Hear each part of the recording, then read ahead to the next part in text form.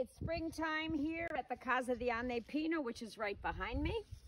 This beautiful farmhouse restored by Pino. And I'm going to bring our goats a treat. Daffodils and narcissus.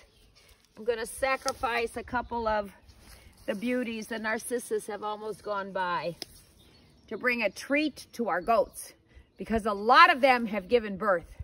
So we have to be thankful, because Pino's going to soon be making great goat's milk cheese. Let's go. Let's go feed our goats and bringing them treats as thanks for the hard work they did giving birth. Now Arturo, you did not give birth, but Arturo is the old king and he thinks he can steal anything. All right, King Arturo. His name was written on his horns by Pino. Thank you very much for your hard work this spring. Don't be too grabby. These are some of the mothers, and this is a young goat. We even have some of the babies, and I hope they'll come out so you can meet some of the babies. But in the meantime, I want to reward some of our female goats with narcissus. Thank you for your hard work. Thank you very much. And here's a daffodil. No, you don't like daffodils, do you? No.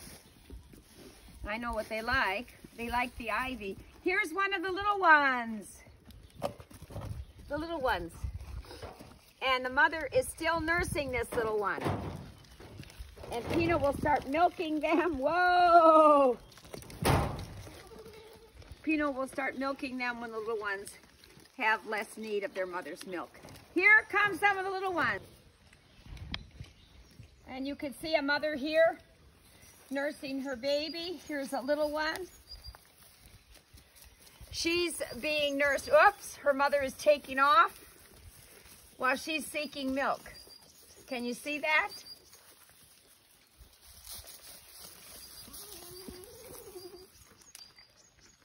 And over there we have a couple little baby goats and the mother. And this is a young one who's no longer nursing from the mother and eating solid foods. And here's a few hungry mothers. And soon we'll be milking them, and people will make his goat's milk cheese.